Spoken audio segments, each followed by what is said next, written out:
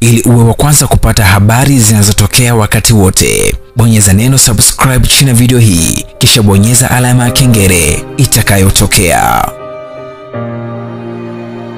Leo hii tunachojaribu kufanya ni kuiokoa shirika hili. Ulikaririwa ukisema kuna ndege nyingine zitakuja. Kaitaja Jumamosi na kumbuka zimefika. Leonard, kwa bahati mbaya hizo ndege zilikuwa tayari. Nilikosa kibali cha serikali.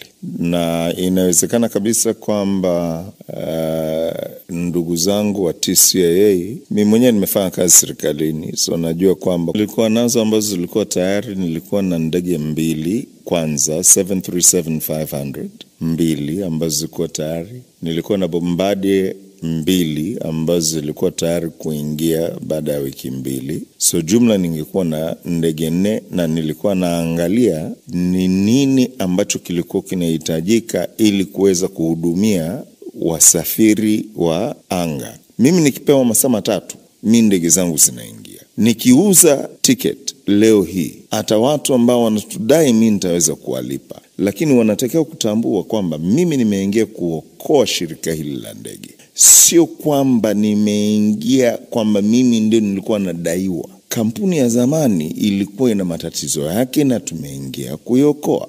Lakini kuna watu ambao sasa wanatuhusisha na kampuni ya zamani na hawataki kuelewa kwamba lazima tupewe uhuru wa corporate ili kuweza kufanya kazi. Ndege hizo ziko wapi kwa sasa? Ndege moja iko Uganda, ndege moja iko Afrika Kusini. Wakati unachukua share kubwa na sasa unamiliki kwa sehemu kubwa tu kampuni hii ya Fastjet, uliyataraji haya? Haya yanatokana na kwamba kama kwenye biashara huwa ni ngumu siku zote. Sawa, huwezi kuamini au kufikiria kwamba biashara kwamba yani utateleza tu. Sawa, hiyo haitatokea.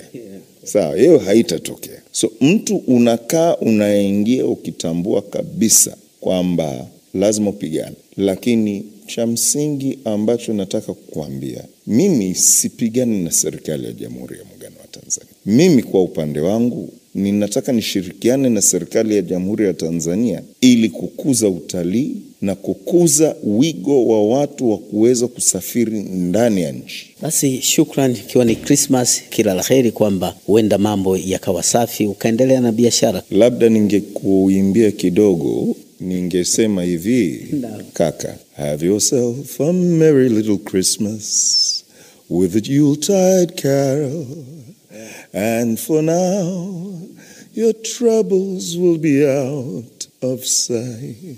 Asante sana. Merry. Nilikuahidi kurejea, na kama kawaida yangu mimi sinaga fake promise, zile ahadi za uongo sinaga kabisa, na nimerejea na unapenda tu kujua ni kitu gani ambacho nimekuja nacho kwa muda huu hapa. Lakini kweli ni kwamba mwenyekiti mtendaji wa shirika la ndege la Fastjet Tanzania, Lawrence Masha, amesema serikali imemzuia kuingiza ndege za shirika hilo nchini humo.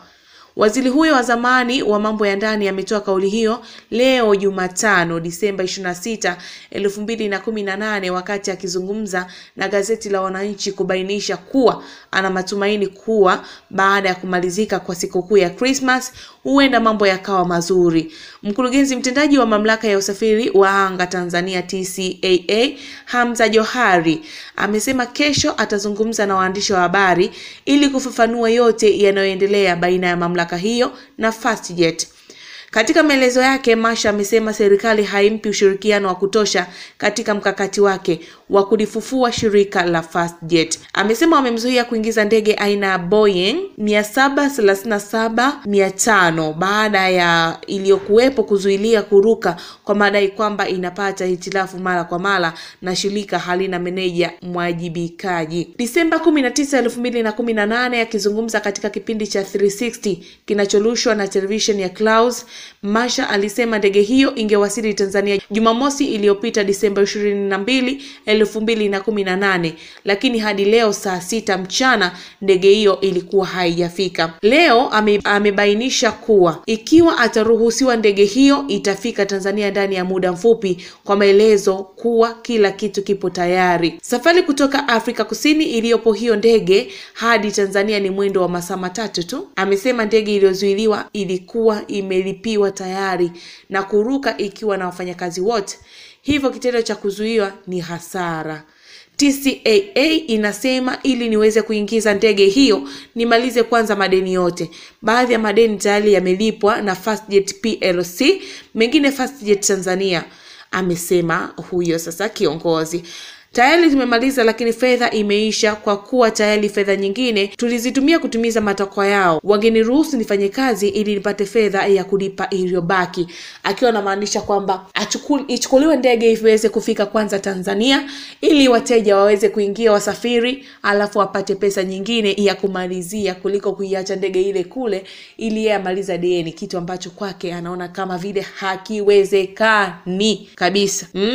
Watu wengi tuko shozoea Fastjet, jamani naenda Dar es Salaam, Fastjet narudi Mbeya, Fastjet naenda Arusha, sijui Mwanza, nini, kila kitu ilikuwa ni Fastjet. Lakini saizi naona huyo sasa ameweza kulalamikia kwamba angependa kuileta ndege yake nyingine, lakini mwisho wa siku serikali imeweza kumzuia mpaka aweze kumaliza deni lake. Lakini yeye angeomba kwamba ndege ije kwanza iweze kuingia, kwa sababu amesema kutoka Afrika Kusini mpaka Tanzania ni masaa 3 tu. Aweze kuileta kwanza kisha aweze kumalizia hilo deni ambalo wanamdai, akiwa anapata pesa kupitia kwa wasafiri. Nashukuru sana kwa kuweza kunisikiliza. Asante sana kwa kuweza kututazama. Nashukuru pia kwa kuweza kuwa pamoja na sisi katika taarifa zetu. Baadaye tuna kitu gani au kesho tuna kitu gani? Cha msingi ni wewe kuweza kusubscribe channel yetu ili kila taarifa ambayo inafika iweze kukufikia wewe moja kwa moja. Karibu tuendelee kukuhabarisha, karibu tuendelee tuweze kuburudisha.